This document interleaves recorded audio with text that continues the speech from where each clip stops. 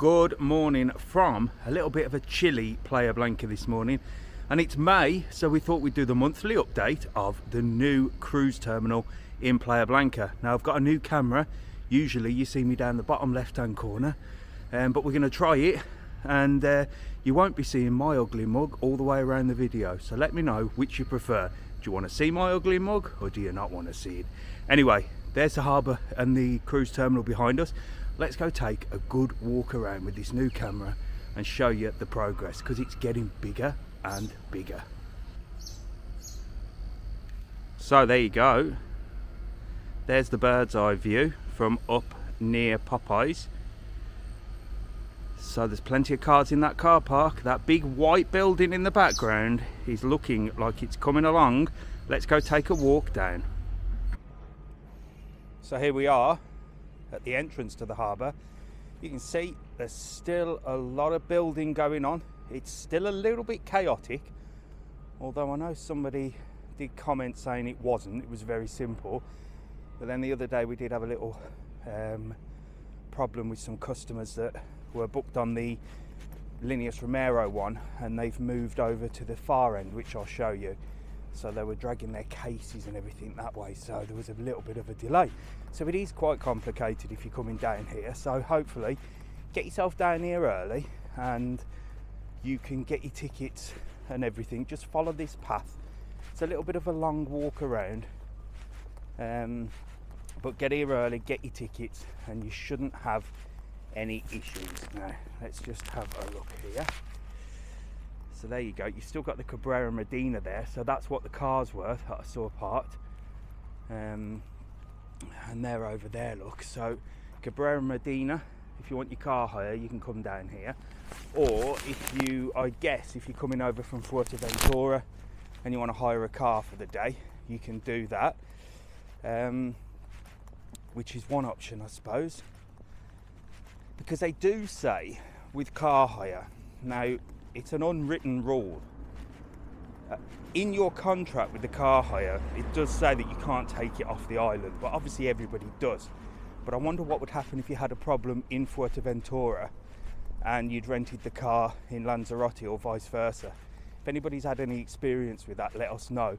That's why we always suggest booking the Linnaeus Romero one, because it's foot passengers only. And especially if you're in Costa de Guiz and Porto del Carmen, they'll even come and pick you up. You'll go on the first ferry at 9:30 and you'll come back on the 5:30. So you get a full day in Fuerteventura to explore. Obviously you won't have the car to drive around, but you've got Coralejo, and you can possibly make your own way to the sand dunes as well. So there's a few options. Or you can book a full tour of Fuerteventura if you really want to see it. So let's have a look over the fence. There you go.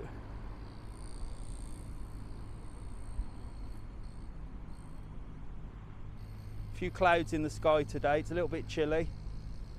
I am wearing a coat, but I think it'll be nice this afternoon. I think the weather's going to change this afternoon. There's that big white building. Now we did show you inside that last time. I can see some workmen over there. So maybe not today, but we will give it a go, eh?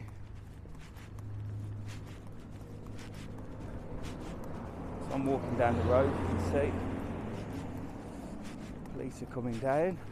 Probably going to stop me and ask me what I'm doing. But I've got this new camera which is really small. And the beauty of that is, I just look like a regular tourist on holiday, making a couple of videos. So the car park's certainly coming along here. They've planted some trees, so that should look nice, and the lamp posts are up. Did we see them on the last video? I'm not sure.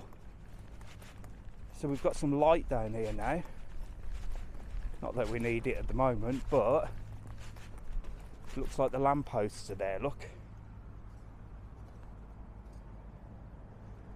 So it's huge. I mean, it's a huge area here that they've done. There's people coming in, look, cars. They're looking a little confused and lost. So it's still a little bit complicated down here, but it is signposted. It says the Armas one there, and around the Fred Olsen there. You can see people are queuing for the Fred Olsen. And here's a little closer look at the big white building.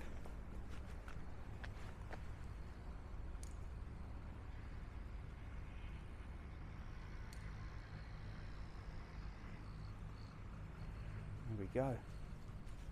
So let's go and take a little walk over there, and we'll show you at the water's edge and see if we can see what's going on, and I'll show you where the Linnaeus Romero ferry is. So there's our favourite ferry, the Linnaeus Romero one. That's the foot passenger ferry there, look. So that has moved from its old position over here, and that's what's causing a few problems, because it's quite a trek to get round there. So make sure you get there early. I'll show you where the ticket offices are in a moment. But here is where the Armas comes in. You can see there's a big view of there, look, big white building there. Can't wait to see what that white building's going to be. I know it's some kind of, you know, terminal for the cruises, but it's huge. So you've got the Armas here. You've got, let's pan round. You've got your Linnaeus Romero foot passenger ferry there. And then over there, you've got your Fred Olsen. So there's a lot going on.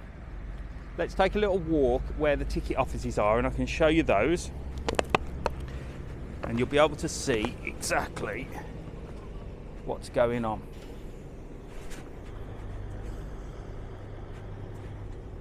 So you can see all the trucks, all the lorries are coming in. I'm probably going to get myself run over here. It's doing a big turnaround. So morning time's very busy. Everyone's checking the tickets. This is for the first ferry, which I think it's around, well, what time is it now? It's nearly 8 o'clock, so it's around 8 o'clock that the first Fred Olsen goes, I do believe. But I think Armas is not far behind that. So the difference between your three ferries, obviously Linnaeus Romero is your foot passenger ferry. Fred Olsen takes cars, but it has got a little one at the moment that also does foot passengers, which is really cheap. But I'm not sure how long that's going to be, because I think it's going back to another island. I'm not sure which island it came from. I think it might have been La Gomera. And then you've got the Armas, which is a little bit of an older ferry. You see lots going on down here.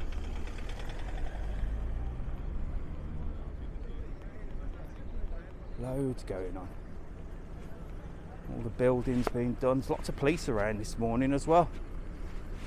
See, this is the beauty of having my new camera, because it's so small and compact. No one's paying any attention to me whatsoever.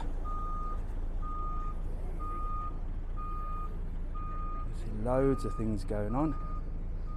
They're all waiting for the Fred Olsen.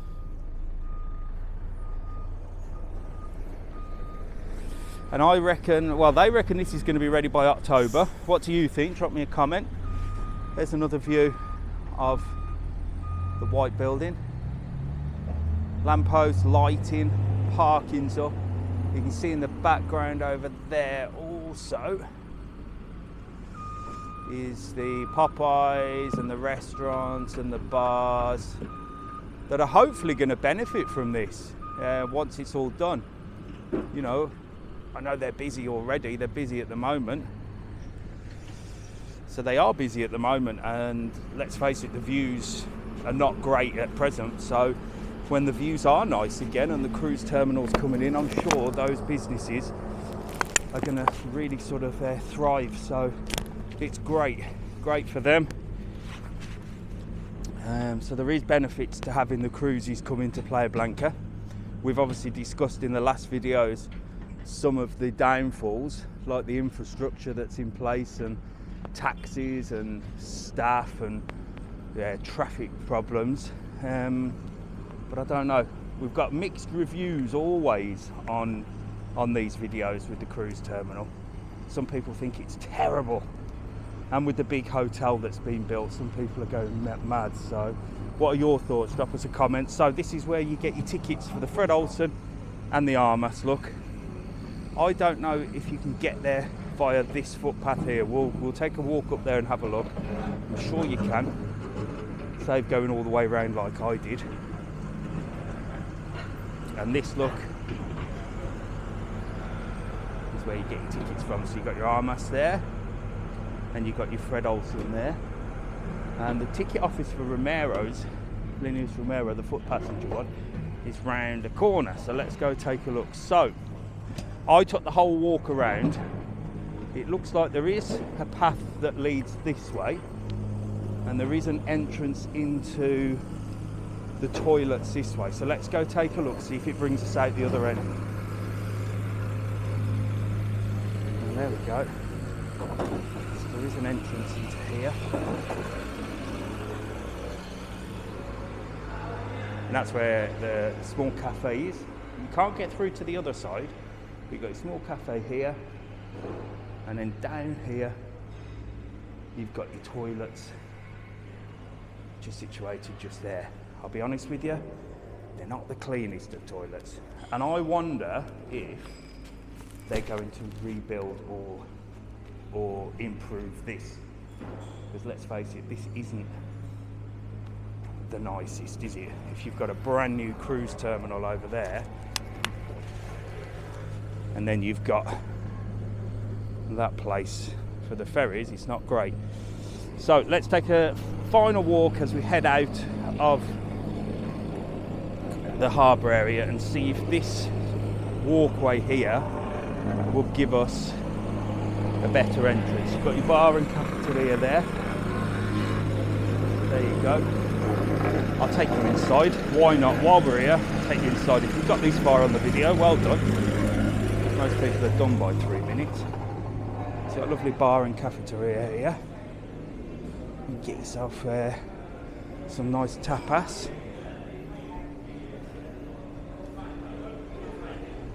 And that gives you views out here as well.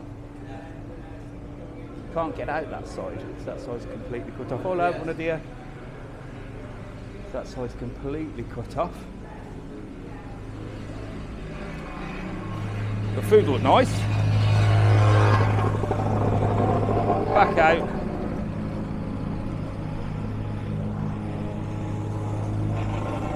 So there is a little walkway here, and this will take you to the car rental there.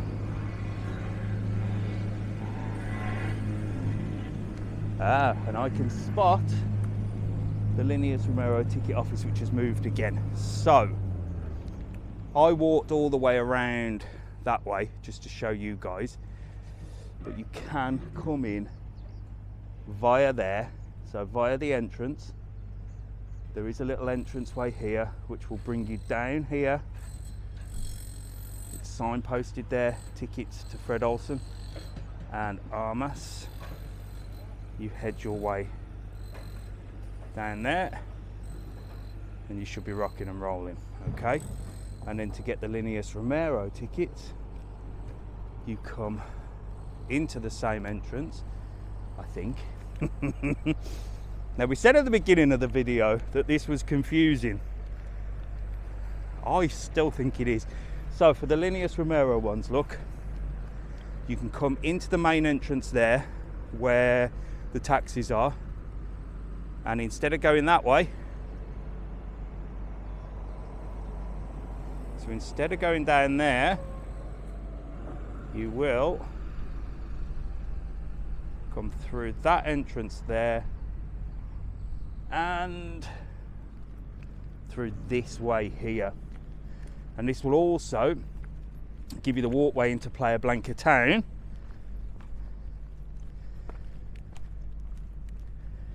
and will get you into this part of the harbour, okay? So there you go, and there is the ticket office for Líneas Romero, where you get the foot passenger tickets from, okay? And here's a little look at the harbour without all the building work, with very little anyway.